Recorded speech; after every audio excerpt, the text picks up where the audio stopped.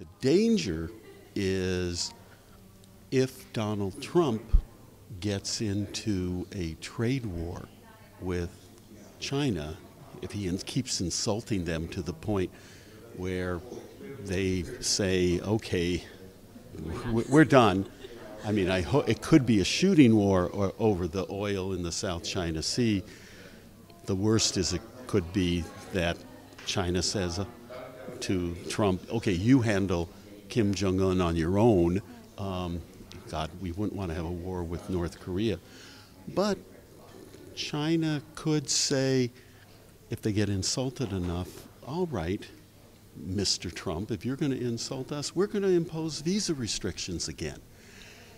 And two of Trump's largest backers are Steve Wynn and Sheldon Adelson.